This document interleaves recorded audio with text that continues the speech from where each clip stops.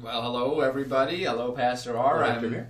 Dr. Amir Rashidi, and this is Pastor R. Dallas Green, and we are back on another episode of That Settles the Issue, and we need to start with the question of, what's the issue?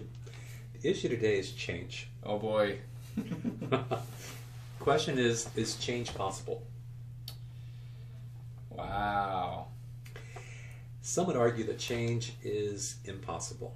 A leopard can't change her spots. People are what they are. They can't change.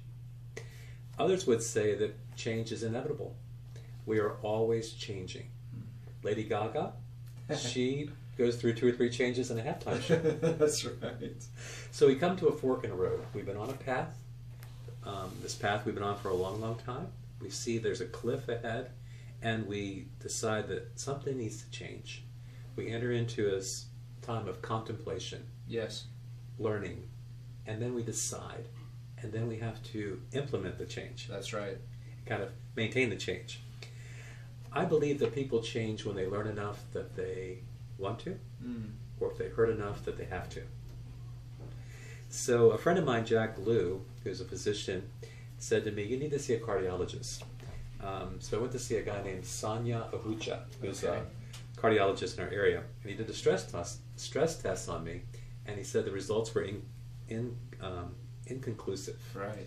So he sent me to the Washington Hospital Center for catheterization, and they sent a probe into my heart, and this is what they found, Dr. Amir. They found that I had a good heart. I was happy about that. I was Yes. surprised, but a good heart. But they said that one of my 3 arteries that supplies blood to my heart had some plaque. It was my right coronary artery. Had about a 60-70% plaque due to a focal point stenosis. So the cardiologist put me on statin drugs and Yes. blood pressure medicine. I asked, how long do I have to take it? He said, for the rest of your life. And I told you about this, and you said, well, you need to research Dean Ornish, That's right. who's the authority on reversing heart disease. Yes. So I made it my point to dive deep into his stuff, and he invites people to make 4 changes. The first change is to eat a plant-based whole food diet, That's right. consisting of fruit and vegetables, Yes. legumes and nuts, and some non-fat yogurt. Not beer and chocolate. No, because you can be a vegan and have a 6-pack of beer and Oreos and a big pizza. Yes. There's no animal products in Oreos. Exactly. Change number 2 is exercise. He says Okay. to walk at least a half an hour a day Yes. and work up a sweat. Yes. Change number 3 is meditate at least 20 minutes every day. Wow. Get yourself quiet and still. And the 4th change has to do with finding loving support and intimacy. Yes. Change number 1 gets at what you eat, nutritious, delicious food. Change number 2, how much do you move? Right. Get off that couch. Yes. Change number 3 has to do with managing our stress, Right. feeling more peace. And then change number 4 has how much love and support you have. It's finding a safe environment to be Right. honest and open and authentic. So my guess is for you, the hardest one must be the first one. Yes, that's exactly true. So I took this dive into a plant-based whole food diet where I don't eat anything with a mother Right. or a face. Dr. Amir, I'm eating more kale than I've ever eaten in my life. Wow. I bet. And oatmeal and spinach and all these delightful little vegetables I'm eating. Red vegetables, green vegetables, yellow vegetables. Yes. I'm eating vegetables and vegetables and vegetables. Now apparently, and I don't understand the physiology of this completely, but the endothelial cells in your arteries, if they have enough nitric oxide, they begin to heal and repair themselves. Yes. If we don't put inflammatory things into them, and meat can be an inflammatory, so if I don't inflame them, they Yes. will heal. God Right. has designed us to regenerate. Yes. So in the midst of a big change, so if people say you can't change, Yes. I can argue that for the last few weeks I've been into a major change. Yes. Well, yeah, certainly you have. You look at, and I have some patients that would say this, is that some of them will say the heart attack was the best thing that ever happened to me.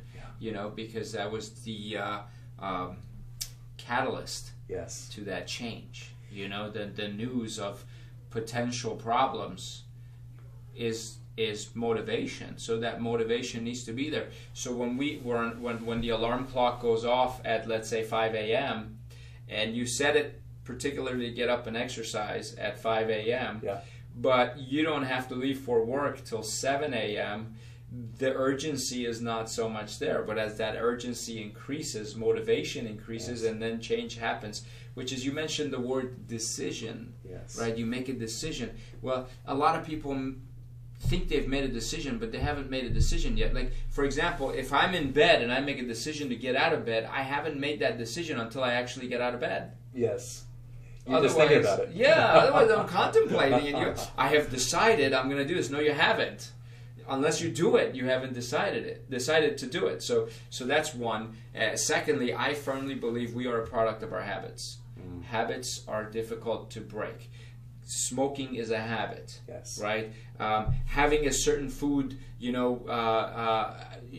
after dinner every single night, that's a habit. And that habit, habits come with a reward. Yeah. Right? The reward reinforces it. Pavlov's dog, in a sense, we behave the same way as animals do, is we reward a bad habit and then we stay with it. And then stress. Stress makes you revert to your old patterns and habits. So my word of caution to you would be, yes, you have changed, but you haven't fully changed until something stressful comes your way and you maintain your path. That's the test. Because I see people who quit smoking. We were joking about this earlier. I said, Mark Twain said, it's easy to quit smoking. I've done it 1,000,000 times. So I've started a plant-based diet myself several times, and I didn't stick with it. So when there's a tragedy, when there is, God forbid, something that bothers someone, the person who hadn't smoked for months, even years, will revert back to smoking.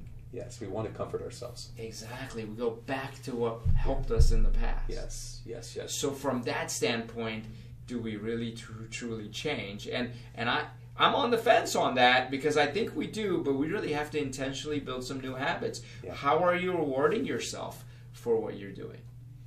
Well, I feel better having not eaten animal products. Okay. So I think I'm the happiest vegan in the world. Okay. And I guess reward for me would be, I see the cliff, which would be that if this progresses, that's right. What happens then is angina and things like, angioplasty and stenting and maybe heart bypass. Yes. So none of that is desirable to me. Exactly.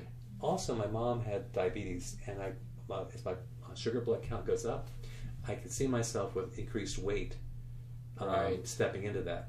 So I really want to avoid the negative things, which for me is a huge positive. Sure. Yeah. So I'd love to see your next scan. I've got one more thing to say about change. Okay. And I did say I'm on the fence because I don't know if everybody can change, and certainly you've demonstrated tremendous self-control and self-discipline to do what you've done, and you've accepted it, which is a big thing. So I firmly believe you'll be able to stay the course and continue.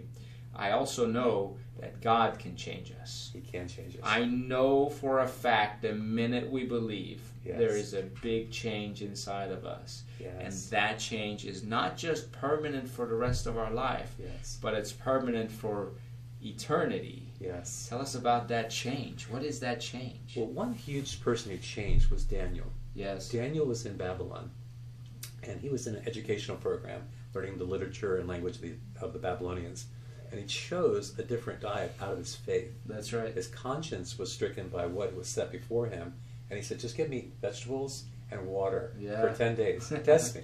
And he was healthier and stronger than the other young men. So faith always takes us into actions. When we believe, we take God at his word, and we begin to implement what he said. The greatest thing we can believe is that there is a person who loves us. His name is Jesus Christ, who went to a cross. And he died for us. And when we believe that, our eternal destination changes.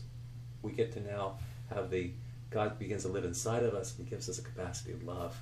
We get to be with him forever. So, yes, I believe change is possible. That's a wonderful thing.